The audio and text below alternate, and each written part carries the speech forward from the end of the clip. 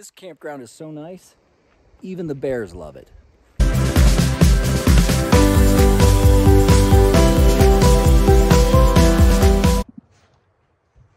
there, we're rounding out our day. We just finished partway through I guess the very beginning of section 5, correct? Right.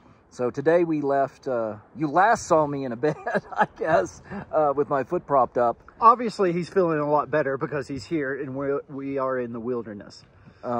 How's your pain level, Mike? It's about a 4. 4? With medicine. With medicine, Minimal okay. swelling. Basically, as long as I'm not too dynamic on the bike and twisting it, it's going to be okay. I think it was good I had an x-ray just to be sure, because it did bruise and it did swell. And peace of mind that we also knew that it's just painfully you wasn't doing any real damage. Right. But it also meant we added 30 miles to our journey today from Casper back to Alcova, which is where... Pavement, which is where we started. And then we hooked up with a few guys that mentioned to us that with my bum foot, it might be better to go down to Orr Road and do the last half of section 4. Yeah, the Beaver Ridge. Yeah. Yeah, because they said it was just really deep sand and it wasn't a whole lot to see, and it was quite technical. So we made the call with the way Mike's foot is, and it's still swelled, and he's not able to latch one of the buckles on his boot. So we want to take it easy on Mike, but continue. The goal is to finish the trip. And so we did do the Beaver Rim, and it was okay.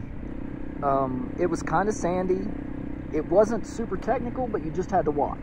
Yeah, that's all I'll say. You really couldn't look out, you know, and check out the scenery a whole lot unless you come to a complete stop.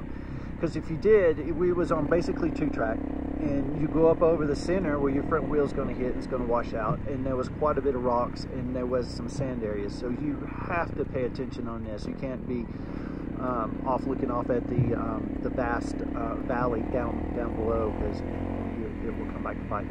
And this time you've seen the videos, we did take some pictures of it. And I don't know. I'm not a super fan of the sage. It's okay. Yeah, but it's I'm not great either. But I was a little disappointed, I guess. It is really windy. We're along the Beaver Rim portion of section 4. It is super windy up here, and it feels very remote. There is an overlook that I'm looking at, and I'll show you a little bit, and you can't see a car moving, not a dust trail. Yeah. We was from the BDR videos, the official BDR videos. It seemed quite spectacular, but it's just okay. Yeah, that's what I'd rate it to. Just okay. But I'm glad we did it. And toward the end, we were racing the end of section 4. We were watching this lightning off in the distance. I don't know if I've got any on the GoPro for sure, because it's hard to get a lightning strike, but. We were talking about this big black cloud that we were driving toward, and we just kept driving toward it, and we felt some raindrops. I felt some raindrops. Yeah, just a few. But we thought, well, we're going to make this little town of Atlantic City, which I didn't realize it had like 200 people in it or less. Or no, 26. 26. Yeah, it was less than 50, I think. Yeah. It was a small town. It was a small town. Anyway, we were running to that thinking we'd go for cover, and all of a sudden the road got muddy, and we experienced the Wyoming mud that everyone says is so slick. It was pretty slick, gummed up our tires a little bit, but we weren't in it very long. And it got very cold. We literally went down a hill and the whole valley was white. And I was like, did it snow? Are we in snow? And we pull over, and again, it was 3/8 inch. 3/8 inch. Hail everywhere. Hey Chris, tell them what just happened. Well, we've been riding all day in the prairie, and we see this huge black cloud way off in the distance. It was probably, I don't know, 20 or 30 miles away, because you can see forever out here. And we could see the lightning strikes hitting the ground. We could see what we thought was rain. It's definitely rain, because the roads was wet and it got really slick fast. But if you look right over here, look here on the ground. I mean, this here is hail. Look at that. 1/4 inch hail, 3/8 hail. It is so cold too. Had been a cold front to come through, but it's almost just like it's just covered the ground. It's covered the ground everywhere. Yeah, all that little white you see, that is all hail. It's everywhere, and we missed it.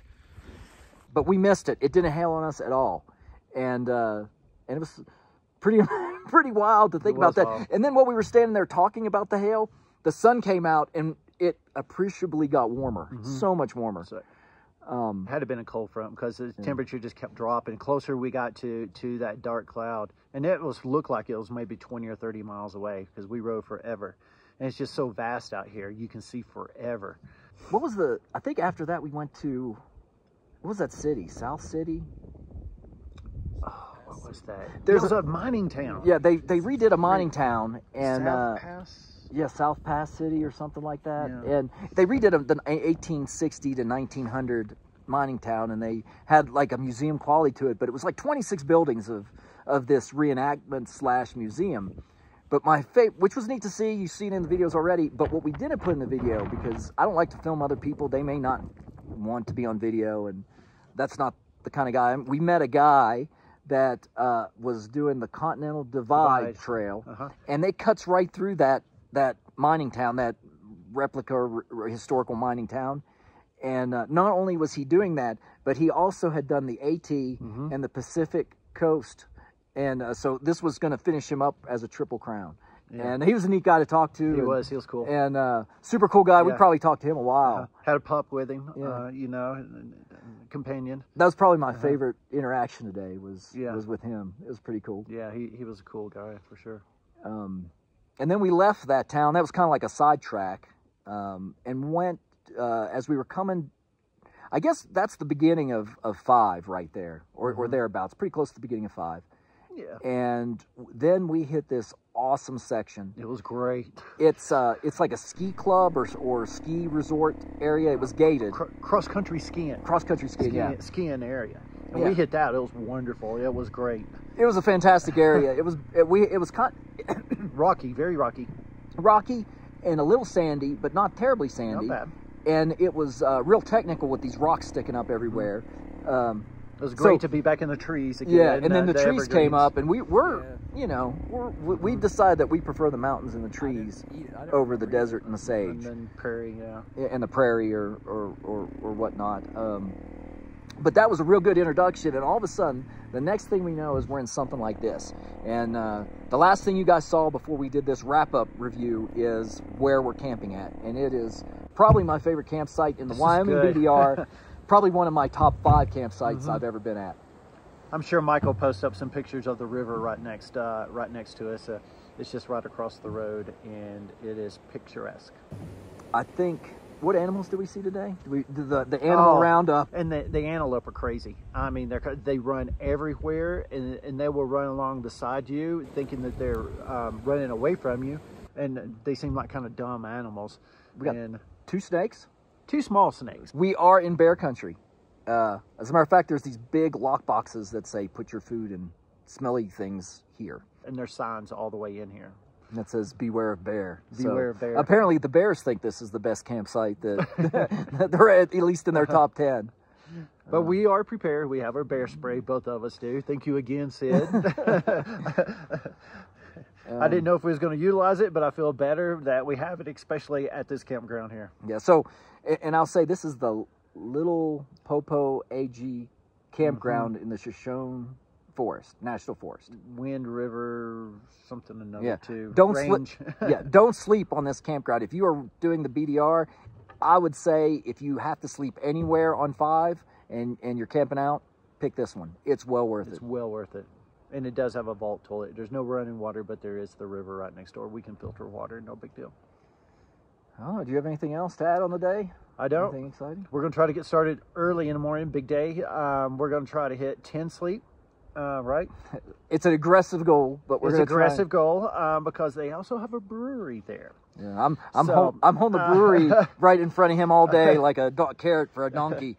I'm the type of person that likes to pack up my stuff nice and dry, so I'm setting it out in the sunshine and taking my time fixing breakfast, that sort of thing, and Mike's already packed up waiting on me. I'll just yell brewery out every 5 minutes and get Chris moving. So we are roughly 20-something miles from Landers, I believe, and my fuel light is on. I do have MSR bottles.